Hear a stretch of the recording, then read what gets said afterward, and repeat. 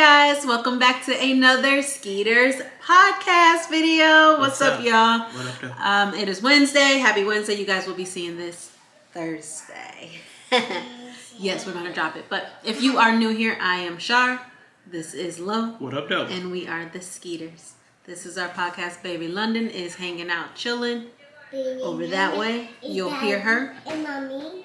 But yeah, y'all, you know, we said this is something new, so we got our pod, two videos a week.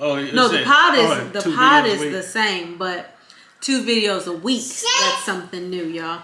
Yo. So we're here, feeling good, feeling great. We are gonna get into our pod. Up. No. Yay, podcast. Yay, podcast. Say podcast. Podcast. Say yay, podcast. Say yay, podcast. Yay. Wait. Say yay, podcast. Wait. She gonna say wait. Alright, you ready to start? Yep. What up, though? It's Big Papa Skeet. Bye. And Big Mama Neezy. now you want to talk Big Baby London? Say Baby London. Look, when it's her turn to talk, she don't talk. But when it's not her turn to talk, she gonna talk. Can't be freezing up now. Say Baby London. Oh, no, you ain't hear the episode, last week's episode of the podcast. I broke podcast rule number 4. You froze? Kinda. On the main show? Kinda. What? I broke rule number 4. I did something that I wasn't supposed to do before the show, and I Gotcha. did it. And then I was like, all right, y'all, this is. Then you forgot the whole thing. Yep. Wow. Yep. Yeah, you broke the rules. I came to a fork in the road, and I went straight through it. So I apologize to y'all. It wasn't my best podcast moment, but hey, after 350 some episodes, it happens, man. Yeah. It happens. Fathers. So I did want to talk to you a little. It's Oh. February 1st. Y'all know what it is. That means it's Black History Month. We up in this Black thing. History. Can you say Black History? Now, for those of y'all, February is a big deal because Neezy's birthday is coming up. No, she don't care about Valentine's Day. I do care about Valentine's Day, but it's not a big deal. Understood. So I care. So like he still has to do stuff for me for Valentine's Day. I still got to do stuff. All right. So first off, how do you feel? Like, we know this every year, but like Black History Month, are you excited about it this year? Like what's up? Yeah, you know, especially now having a daughter, I'm even more excited about it because we still get to teach her more and more about it. Okay. Even though we teach her about it every day and, you know, all the time. But it's really that, like we said, the History Month is when it's really supposed to be instilled. You're really supposed to. You'll see other people doing it too. Yeah. And I mean, outside of the norm, you'll really, because it is supposed to be something that happens on a daily basis. So here's my thing, because remember I brought up, I didn't bring it up on there, but for Kwanzaa, I was like, oh, we should start doing Kwanzaa, and you was like, nah. Yeah, Kwanzaa's not my thing. That's, you know, everybody has their own thing. What's wrong with, how you going to talk about Black History Month, but then not do Kwanzaa? We can do Kwanzaa. We're doing Kwanzaa this year. I didn't grow up with Kwanzaa, so Kwanzaa. I didn't either. I learned it, and I learned the value of it, and I was like, this would be cool to teach to my children, instead of the jokes that I was cracking. Now, I deleted my Twitter, but if y'all know me back in the day, I went on a whole F Kwanzaa rant, like just about how this is made up and all that, instead of paying attention to what it stood for. So, I've grown, and I've learned. You've matured. I'm matured now. I'm matured. This maturity. Yeah. It's maturity now. That's good. Great. It's maturity. Now, all right. Black History Month. We got all month to like get to that. Some fun facts. I did do a write up at my job for they asked me to pick somebody. Last year I did Matthew Knowles, Beyonce's dad, because I feel like Beyonce was too obvious. So I was like, let's talk about the man behind the brand, right? And then this year I picked Robert F. Smith, who was known. He's the philanthropist. He's the businessman. He's like a venture capitalist, but he was the guy who paid off all of the student debt for Morehouse a couple of years back. And then also the parents who had to pay as part of the Parent Plus loans. So I got to do a little research on him, educate the people that work about him. You know what I'm saying?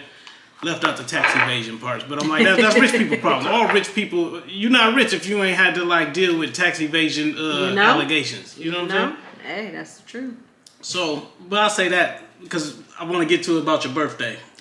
And we got plenty of time to talk about it this month too, along with Black History Month. So, but are you excited for it? Like, is there anything in particular you looking forward to this year? Like, what's up? I am excited about my birthday. This is my 32nd birthday. I'm excited about my birthday all the time.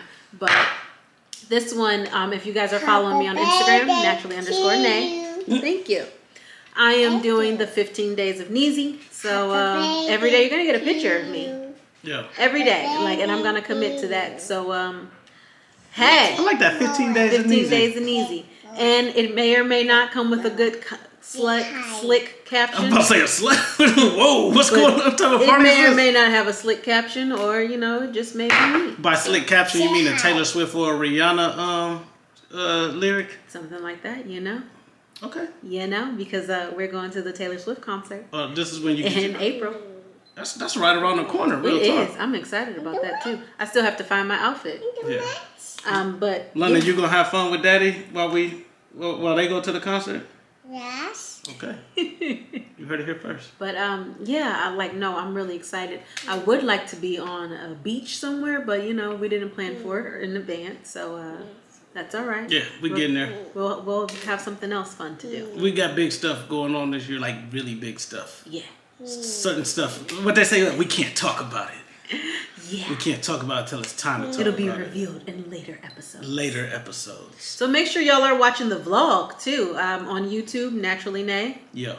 Make sure y'all do that. Make sure you're following us. So a couple things I want to get to for this episode. Again, we're trying not to get here too long because I know you're tired. Look, you can't even keep your eyes open. If y'all watching the video, it's been a long day. Her lazy eye acting up, my lazy eye acting up. Y'all, it's cold in Houston. We're back to 39 degrees. Like normally by now, we've already had our cold front. Yeah. And we are back into like our 70 to 80 degree weather. Nope. We got freezing rain outside. Man. And it's like, it went from 34 degrees to 40 degrees. Yeah. And it's like sometimes when it's that 30-40 degrees it's cold, but today it was like that piercing cold. This felt like back home. I know all of our Midwest listeners, our Detroit, our Cleveland listenership, y'all probably listen, whatever. But like it's like that piercing wind, like we don't when it get blows this down here. And then it's wet blowing and it's just cold. Shout out to Dallas too, man, because they got the actual like ice storms and all of that. Like, they got the ice storm we had a couple Februaries ago. Yeah, I don't want those problems. Nah, especially not with these people driving down here the way that they do. Nope. But yeah, so damn that. Did you talking about the Taylor Swift concert? Did you see Beyonce announced her tour? I did. So now and Houston's going crazy. Yeah, and so my boss, she's one of those people who's like crazy Beyonce. They're attacking Beyonce. No. Yeah, and she was like, well, I guess I gotta figure out how I'm gonna pay for these concerts. She was like, let's see if I can skip on some rent or something. And I was like, nah, you know what she about to do? Nah. She's about to go sell her body. Like, nah, that y'all can have at it. I'm not gonna be in that madness. I already know. She gonna show up for tryouts at the strip club. Like, y'all got room for one more? These Beyonce tickets are going to be at least the price of 2 Taylor Swift tickets. Wait, like Taylor Swift's. I thought Taylor Swift would be more. Beyonce. Taylor Swift's VIP package was $900 for one. For one ticket. Beyonce's is what, 18? Beyonce's is gonna be more than that. Because every time her concert rolls around, at least one ticket is $9 or more. Yeah. And then just think about that. That's the regular ticket. That's the regular ticket. Just think about this now. She just got paid $24 million to do a private concert. So y'all better come with y'all bucks. Y'all gonna be paying the whole right there. Rent and car note for one ticket. There. And I know this ain't gonna be possible because but right there, you just made $24 million off so of just one make show. So open this one up to the fans, man. Have some $60 tickets for the kids in the community. Not even $60, but I can even see like tickets being like for nosebleed seats like $100, right? Nosebleeds being $100, and then you get closer like. I would say even for all concerts, let the front row tickets and all that be $500 max, man. Because we are living in hard times, y'all.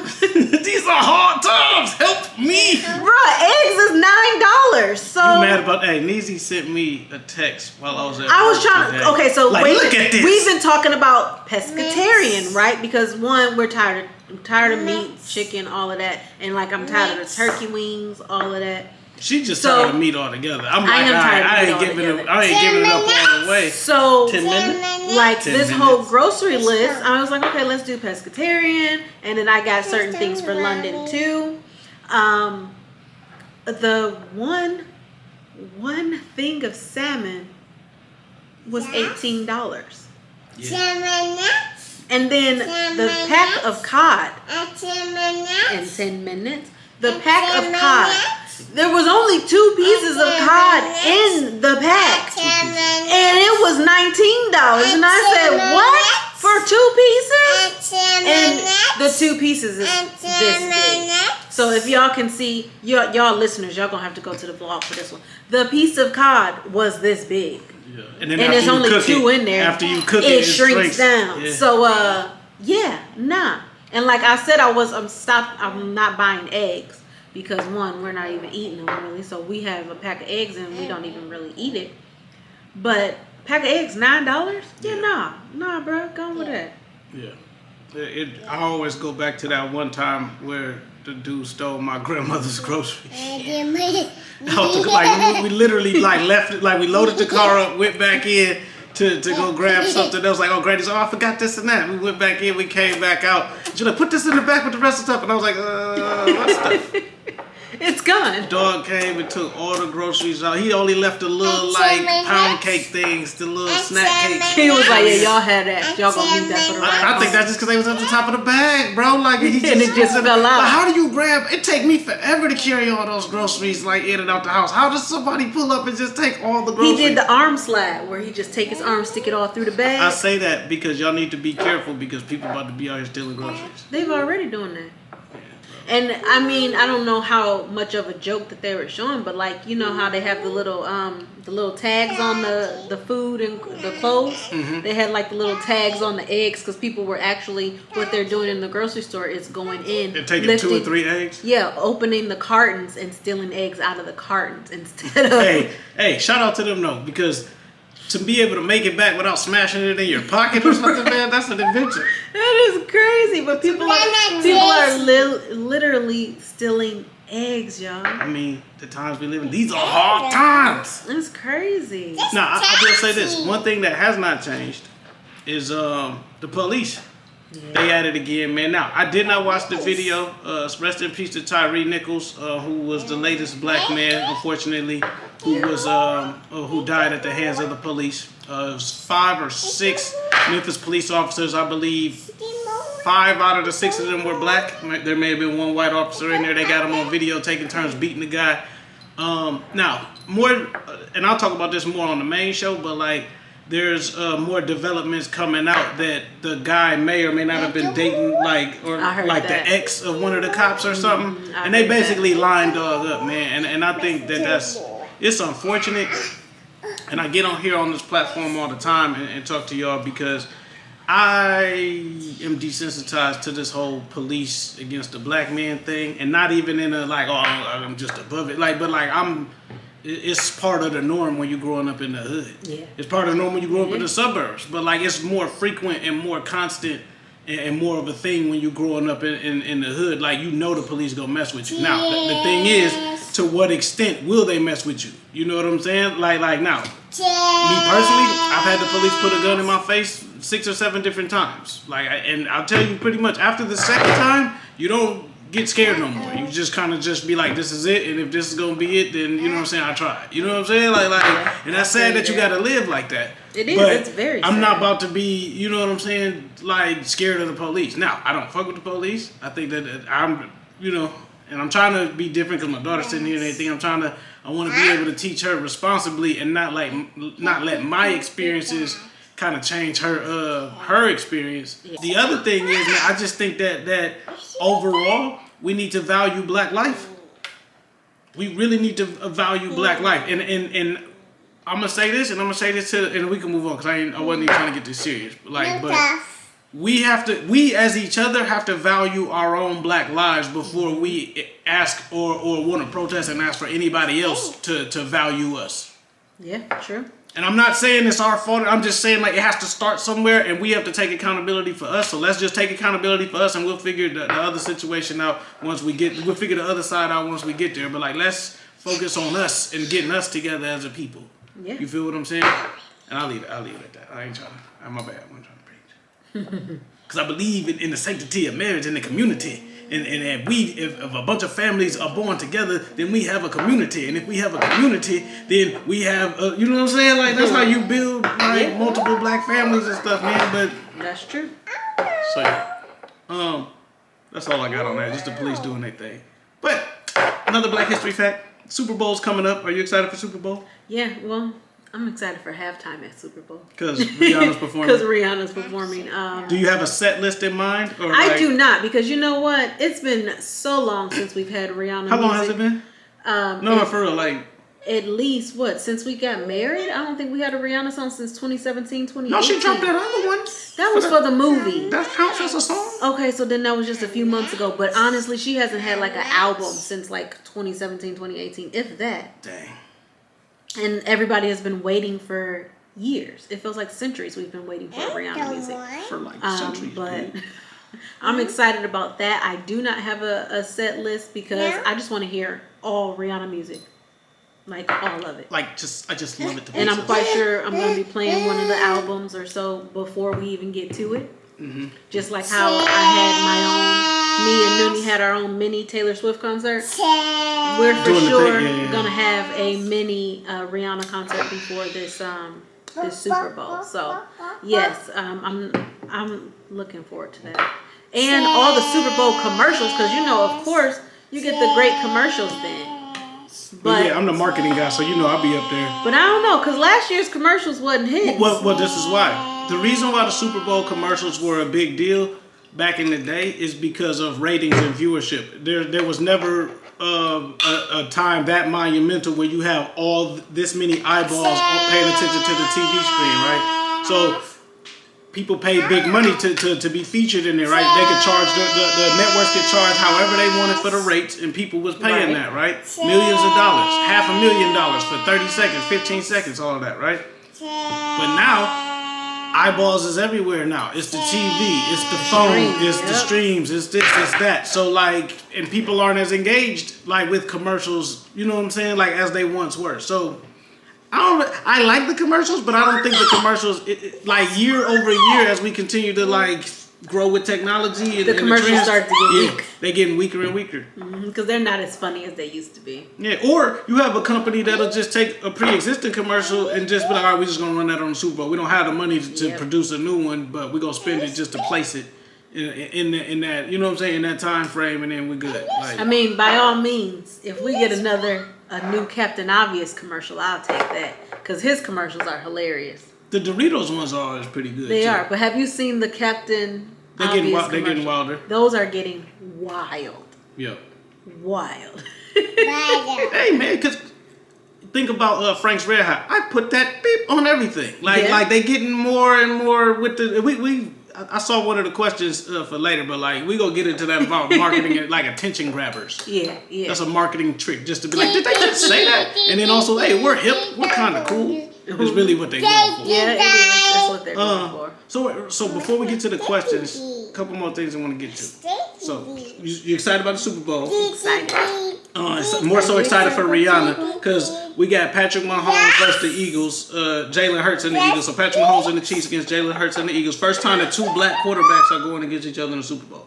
In Black History Month. That's good. Yep. See? Everybody's always fixed. It's like, bro, that way. Maybe if you had more black people, like black quarterbacks and black coaches, we wouldn't have this problem. Guys. But we also know that, I mean, it can, everybody throw it up for discussion, but it's planned that way. Yeah. Well, come on now. It's planned. Come on. So that's that.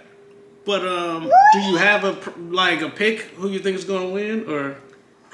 Only because I said the other night when you was watching the game that the Chiefs was going to be the one that win the game to go to the Super Bowl. The Chiefs going to win it. Project Pat Mahomes. You heard that here first. I'm going Project Pat Mahomes. I want to see Jalen Hurts win. I wouldn't be mad, but I just feel like it's Project Pat. I keep calling him Project Pat. It's Project Pat Mahomes time, right? Everybody gotta like, if you want to be the guy in the league, you gotta like rise, fall, rise again, and stay up. And he's done that. He rose, fell off, came back. Y'all saw how he went out against Brady, and he was doing everything. Remember, that's when he was diving and throwing. Yeah, that game was crazy. He couldn't do much, right? And then he'd been injured. He played the last game on one leg, so you got to give it to him. Now, Jalen Hurts, this is his first go run. Yeah, he's gotta get up the field. First down, guys. Now, Jalen Hurts, I like him. Talented guy. This is his first shot at it. He may get it. He may lose and then have to come back. But, like, if you come back, then that's how we know you're elite. You got to be able to, like, bounce back. So, we're going to see. Again, I'm holding my breath one day that the Lions will go to the Super Bowl. But, you know, London will be 17 by the time it happens. Or if you let Detroit tell it next year, they're going to the Super Bowl. Oh, okay. Well, I guess we'll see. We'll keep that one in the books. If the Lions go to the Super Bowl, I'm going to the Super Bowl. Like, well, I guess you'll be saving your ticket because it's going to be the same price as a Beyonce ticket. By that time, I'll be rich and retired and have all my money. I'll be able to afford it. Trust me. By that time. We'll put it to the staff. Like, all right, I'm going to need me at least $5,000 for when the Lions win the Super Bowl, man. I'm going to fly out wherever they at, man. The ticket going to cost $4,000, and then I need $1,000 for the half places. Spirit. Yep. I know. No, we got to drive or walk. I don't know. All right. So we got some marriage questions from the chat. Did you want to? One of the topics that has been trending in the millennial marriage group is for relationships, you know, as far as the women's side, dealing with the suspicions of your man cheating, and then men dealing with the suspicions of your woman cheating. Okay. For us, I would say we haven't had that issue. One, because we really sit and have these conversations. Yeah. We sit and have these conversations, and we trust each other. And it's one of those, hey, if you feel like you got to step out and you don't want this, bro. Yeah. Go do you. Because remember, you do you. You do something like that, you ain't coming back. Right. So that's like the understanding and agreement that we have. Like, you can't violate your body. Yeah. And then I think, too, one, we are together. So. And then, you know, like we said, like we were saying, you know, talking about if you cheat, you are not only dishonoring your vows. It's like, you know, you doing that in front of God. And it's like, hey, bruh, you ain't trying to disappoint God. So no, I'm with that. Like, and that's where like we solid at, right? But that's because we like honor the commitment that we made to one another. My thing is, so people when they say dealing with suspicions, is it like what? Because they always say women have an intuition or something. Is it like you feel something, or like you just start to like notice things? Like you know how women do? They start noticing things, or they just start putting stuff together. Oh, she commented on your post 3 times. But women do that, and they be over jumping to all types of conclusions and assumptions. All right, guys, and make sure that you follow me on Instagram at naturally_nae with 2 E's. Make sure you click that link also, and you get your Instant Moisture Duo. Follow Low and Audible Ruckus on all streaming platforms. And make sure you go to inaudibleruckus.com and get your merch. And this has been another episode of The Skeeters. Bye.